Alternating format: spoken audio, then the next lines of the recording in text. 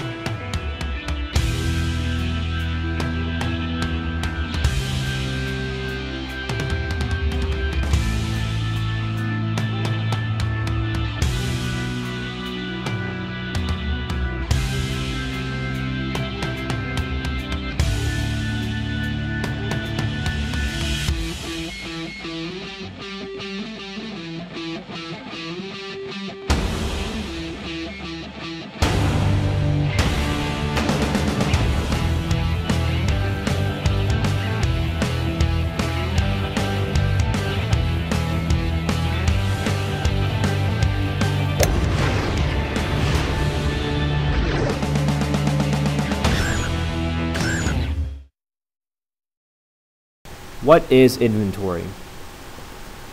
The types of costs expected to be in raw material inventory are costs of materials such as wood, iron, and plastic that have yet to be placed into production. It can also be rubber, leathers, cording material, and graphite and steel shafts. The costs expected to be in the work in process inventory are the costs of materials placed in production plus labor and allocated overhead utilized so far. Those could be the shafts, the club heads. The costs expected to be in the finished goods inventory are the materials, labors, and allocated overhead incurred making the finished products on hand. Those are the woods and irons themselves, wedges, putters, and the golf balls. Within inventory, there are products and items that may become obsolete and unmarketable. For companies to account for this loss, they have created a reserve for obsolete inventory account. This account will show on the balance sheet and is calculated, as you can see, by the beginning balance, addition of the provision, and subtracted from the write-off, disposals, and others to be totaled for the ending obsolete inventory. We will go further into the actual journal entries of these accounts later. The provision for the obsolete inventory is based upon the historical and future usage trends of the products. Some other factors that may influence the provision is the exiting a product line, technological change, or new product development. Because this amount is an estimate, the write-off portion is the amount subtracted it from the reserve for obsolete inventory account, as you can see with the ending balance of $20,129. Once we have the ending balance, we can then calculate the portion of the obsolete within the finished goods. Since we have already calculated the reserve, we then need to calculate the gross finished good inventory, which is the net inventory from the balance sheet plus the amount of obsolete. In this case, you can see the calculations for 2007 and 2006, which totals the gross finished goods for 2007 to be $273,130, and in 2006 to be $282,425. Once we have these amounts, we can then calculate the percentage of the reserve obsolete within the finished goods, which to be totals to be for 2007, 7.37%, and in 2006 to be 6.13%. Based on these percentages, it seems Callaway is slowly increasing the amount of obsolete inventory relative to the gross finished goods. This is something Callaway may want to look further into to improve the efficiency of the inventory. Now that we have gone over the activity in the obsolete inventory reserve account, I will be walking us through the journal entries that are happening simultaneously as Callaway makes their provisions adjustments throughout the period. The first journal entry, as you can see on the slide, is when we initially made an estimate to add to the contra asset account the provision for obsolete inventory. When we make this estimate, we want to increase the provision account, which has a normal credit balance. The balancing debit will be charged to our expense account, cost of sales. We will debit these accounts for the full $12,182. This slide shows the activity in each of Callaway's related T accounts for cost of sales and the provision for obsolete inventory. In our initial journal entry, we debited cost of sales for the amount of $12,182. You can see that on the left part of our slide in the cost of sales T account is being debited. The next part of this transaction was a credit to obsolete inventory for $12,182. This can be seen on the right-hand part of our slide. The next journal entry occurs when Callaway actually writes off their inventory. As was previously noted, this happens when Callaway sees their assets value decrease. The first part of our journal entry will be a debit to the previously mentioned provision for obsolete inventory account. We debit this account for $9,368. There also needs to be a corresponding credit, so Callaway will credit their inventory account, decreasing this asset account by $9,368 as well. This slide shows the activity in each of the related T accounts for our second journal entry. As you can see, there is a $12,182 credit in our obsolete inventory account. This is there because in our past account we credited obsolete inventory for the estimate amount. This new amount of $9,368 represents our debit of our second journal entry in order to write off the obsolete inventory and write our inventory down. As you can see, the $9,368 credit to inventory is our corresponding move that decreases the overall inventory account.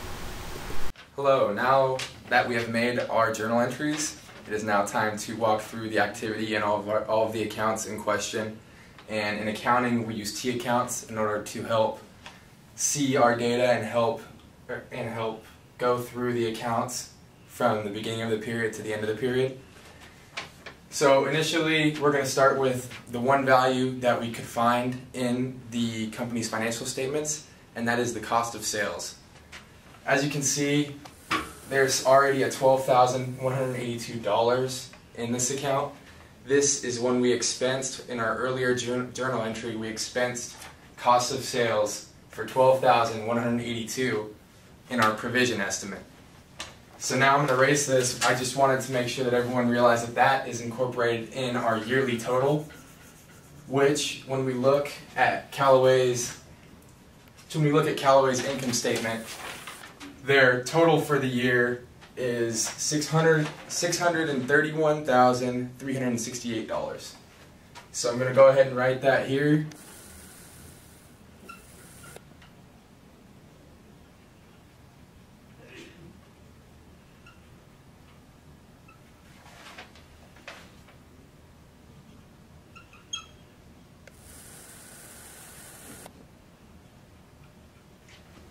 Also, I should point out, as you can see, this cost of sales T account has a beginning balance of 0. That's because it is an expense account and it gets dumped out at the end of every period.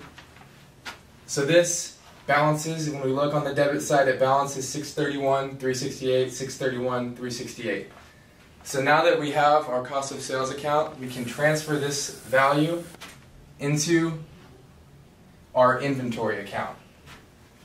So now that we go to look at our inventory account, we can find the beginning balance of $265,110 and the ending balance of $253,001 in the company's financial statements. As you can see here, there is a $9,368 write-off, and this is another one of our journal entries that we made earlier. When we wrote off accounts, remember, we debited the provision and then we credited the inventory to actually mark it down.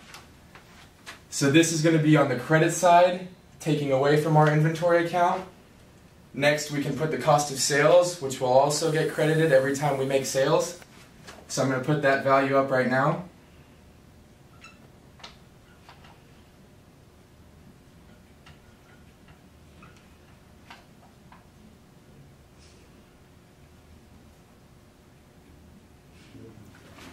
So as you can tell, this is the same exact number that we got in the last account. It's just getting transferred over to this inventory account. Now that we have these numbers, we can now solve for this right here, which is going to end up being our cost of finished goods sold. So now I'm going to go over to this board and show how to get this amount. So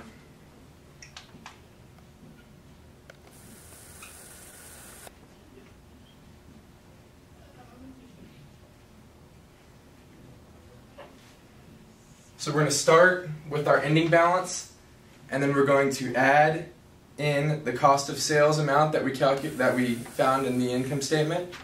Then we're going to add the write-off, and then we finally subtract the beginning balance to come to our final amount in cost of finished goods sold. I will now write that.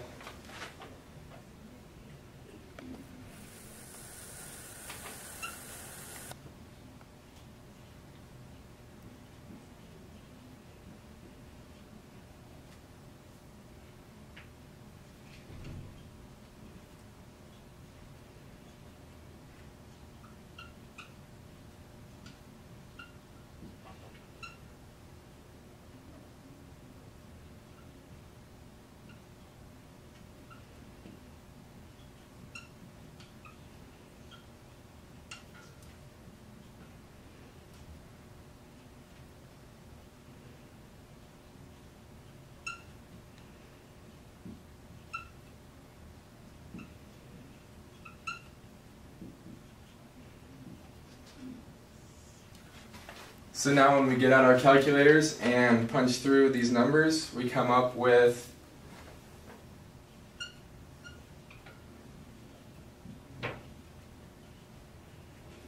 $628,627.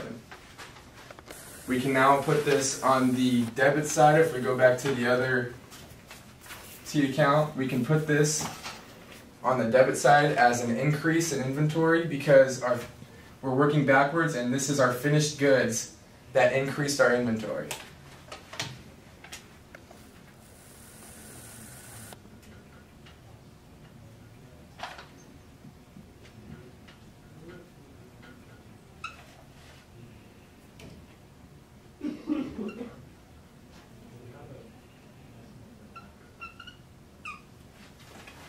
Now that we have this value, we know that we're receiving finished goods into our inventory account. So we know that our finished goods account, the amount that's being sent to inventory, will originally be a credit on the finished goods account. So we can transfer this value down onto the credit side, decreasing our finished goods account because they are now leaving the finished goods account and going into the inventory account.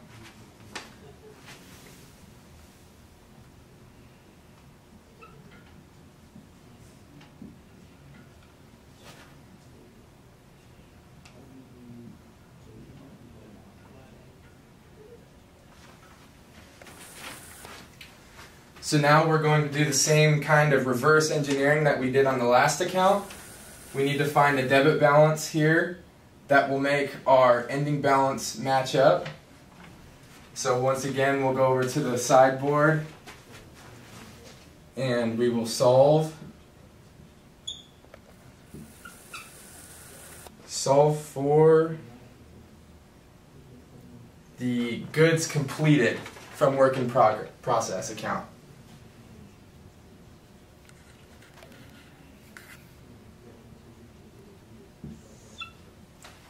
Once again, we start with our ending balance.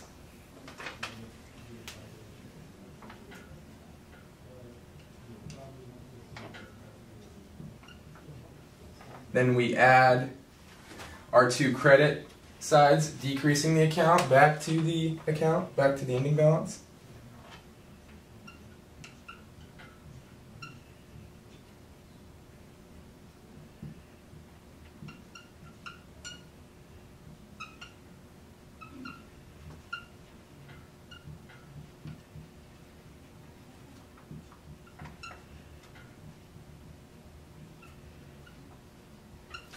Then, of course, we subtract the beginning balance.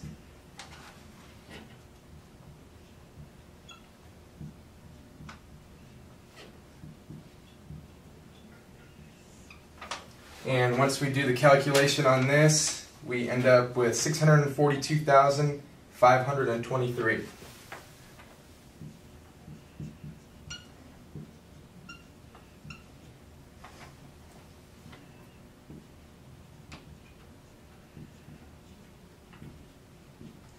So now we can put this on the debit side of our finished goods.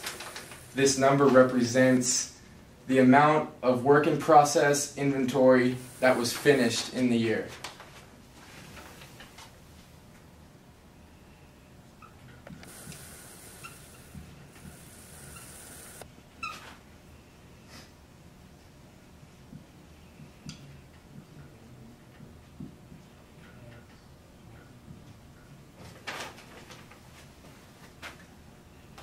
I would also like to at this time address this 20,129 of obsolete inventory. In the case, we are told that obsolete inventory account is included in our finished goods balance. So if we don't take out this 20,129, it will therefore overstate our cost of finished goods sold. So now we're going to continue on and reverse engineer. The cost of finished goods sold is going to be a credit of the work in process inventory. The logic behind this is that the work in process inventory is finished and then credited because it has a debit balance, so it's credited to the finished, it's credited and then sent to the finished goods.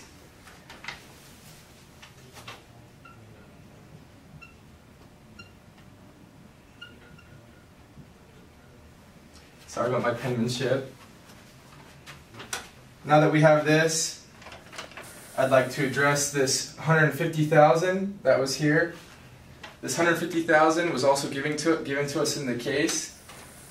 Our inventory, when we are a manufacturing company, will contain three things. It will contain direct materials, or otherwise known as raw materials. It will include direct labor, which is our salaries of all our manufacturing personnel, and it will include overhead, which is everything else. Since we were giving this $152,000 in the case, we have already included it in the debit process because it is increasing the value of our work in process inventory. So with that being said, we can also reverse engineer once again to find the goods completed, to find the raw materials that were sent to the work in process inventory in the period. So I'll go over here, I'm going to erase these two.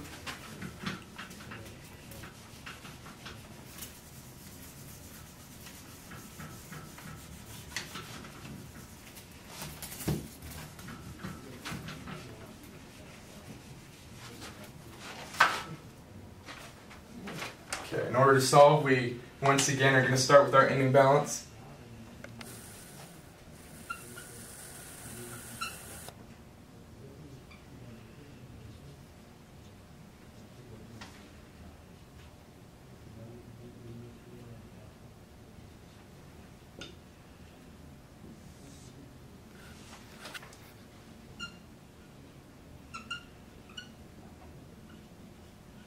We're going to add our goods completed.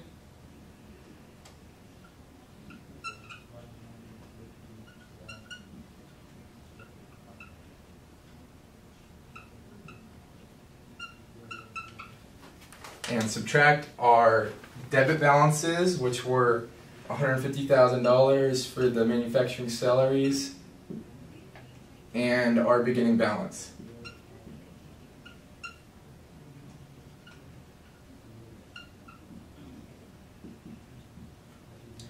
When we do these calculations, we come up with $490,260 goods sent to work in process.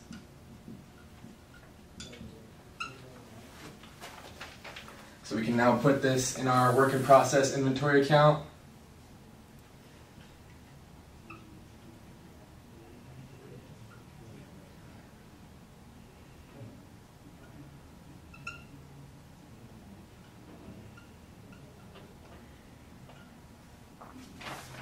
Once again, we're going to re-engineer and go forward back. We are now trying to find the purchases that the company made. So we're going to take this value, since it decreases our raw materials account, it is credited. And in order to solve, once again we'll go over to this board.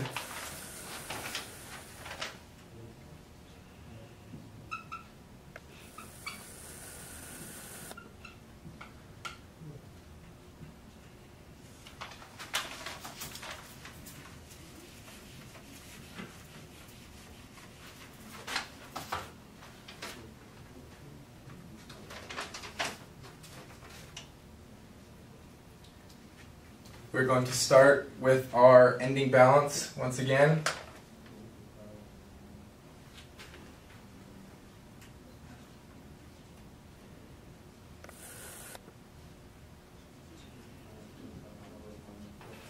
We're going to subtract the credit that we just put into the account of goods sent to work in process.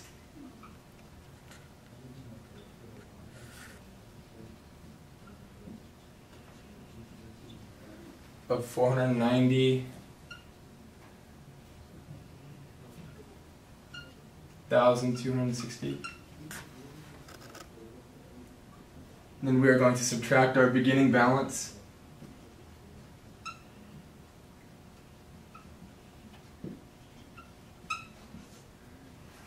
After we calculate, we'll come up with 486,647 purchases of raw materials. We now go back to our T account and enter our purchases.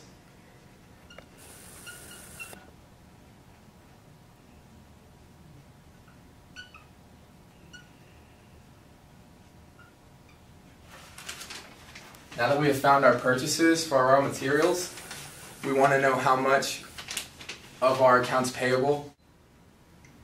So in order to get our payments, which is going to be a debit on accounts payable, we're going to want to show the purchases traveling to the credit side of the accounts payable T account.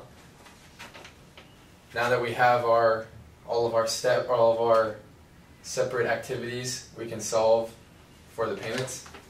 And go back over here and solve for the payments.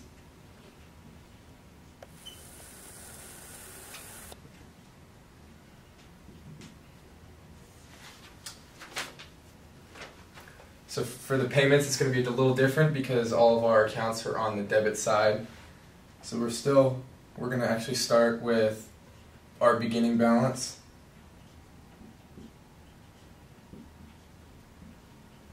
Then we're going to add our purchases in.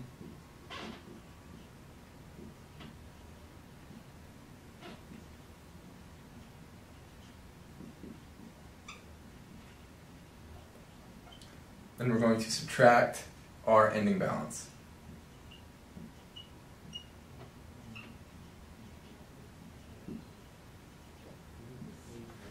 And when we calculate this out, we find our payments.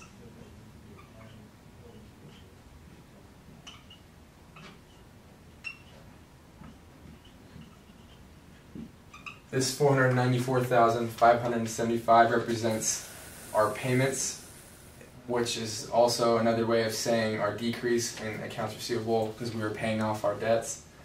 So if we take this back over to the accounts payable, we can finish our T accounts.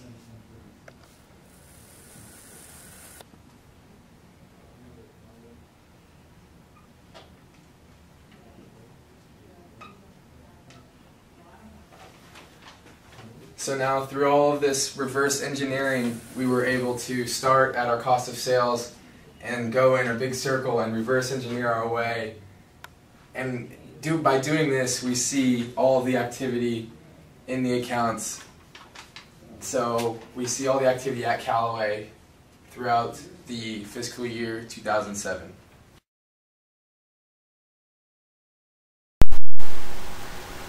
In terms of application and assumptions for Callaway's inventory ratios, they can be evaluated by the turnover ratio and the holding period's operating cycle and efficiency.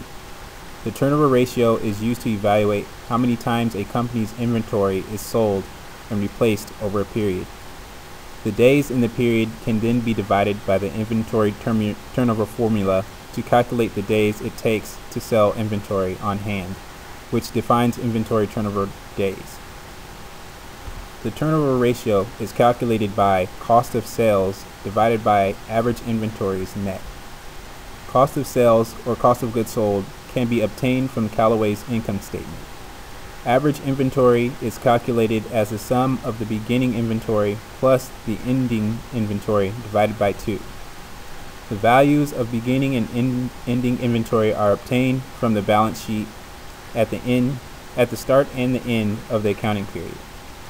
Looking at the cost of sales divided by average inventories net, which is the inventory turnover ratio for 2007 and 2006, we can compare these numbers using the ratios. The 2007 numbers for cost of sales is 631,368. The average inventories net is 253,001 plus 265,110 divided by 2, which equals 259,055.5. The inventory turnover ratio equals 2.437. The inventory holding period, another ratio used to track the operating cycle and its efficiency, is used to calculate the expected period of time during which inventory takes to be sold to an investor. In other words, it refers to the time between an asset's purchase and its sale. The inventory holding period is calculated by 365 days divided by the inventory turnover ratio, thus measuring the number of days that the inventory takes to sell divided by the inventory turnover ratio previously calculated. On average, in 2007, it took 149.77 days for Callaway to manufacture and sell its inventory. Comparing these numbers to Callaway's inventory turnover ratio in 2006, the cost of sales in 2006 was 619,832. The average inventories net was 253,343.5, and the inventory turnover ratio was 2.447. On average, in 2006, it took 149.16 days for Callaway to manufacture and sell its inventory. These are essentially the holding periods for 2007 and 2006. The inventory efficiency comparison for 2007 and 2006 is a percentage change of only 0.409%. As a result, Callaway's inventory turnover has a very slight decrease from 2006 to 2007. A lower turnover ratio is usually a bad sign, stating that the company may not be producing and selling its goods or services quickly. Products in inventory tend to deteriorate or lose value as they sit in a warehouse. A higher turnover ratio is a sign that the company has efficient productivity and is producing and selling its goods or services more quickly. Companies selling perishable items have a very high turnover, and average inventory accounts for any seasonally effects on the ratio. Hence, a comparison would only be fair if made between businesses of the same industry, selling similar products, and therefore, considering the inventory of Callaway, it makes sense to compare products within the sport industry. Black Diamond is a sporting manufacturer of climbing, ski, mountain, and wheel performance products. The types of products offered include rock climbing equipment such as carabiners, harnesses, and helmets, as well as day packs, skis and poles, tents, headlamps, and various apparel for outdoor activities. They break their inventories down into raw materials and supplies, work in process, and finished goods. Therefore, the types of items seen in raw materials could be steel, plastic, cotton, and clasps. The costs associated include shipping costs of the supplies as well as the cost of the materials.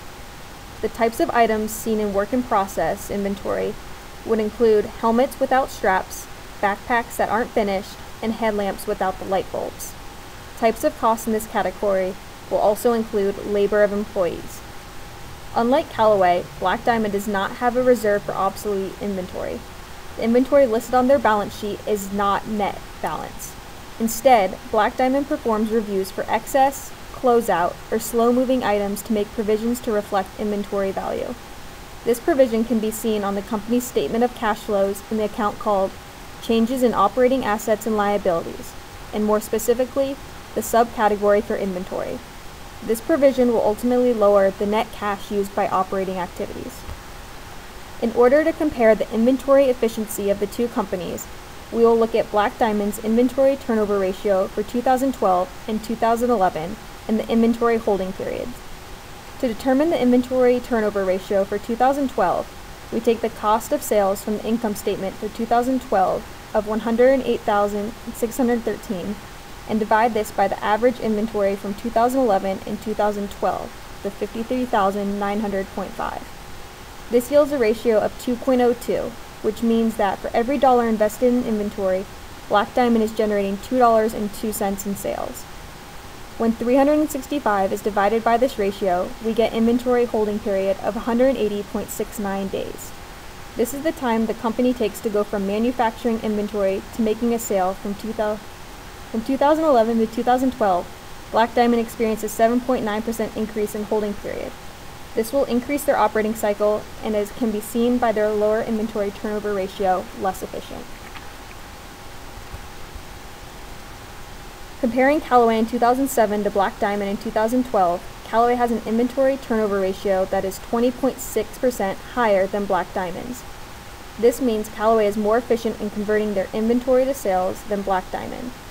Looking at the difference between the company's inventory holding periods, Callaway is 17.1% lower than Black Diamond. They manufacture and sell their inventory 30.92 days faster than Black Diamond does. By having a lower holding period, Callaway is able to minimize their operating cycle, which is an indicator of management efficiency. Thank you for exploring the Callaway Golf Company and their manufacturing inventory with us. If you have any questions, please feel free to contact us at any time.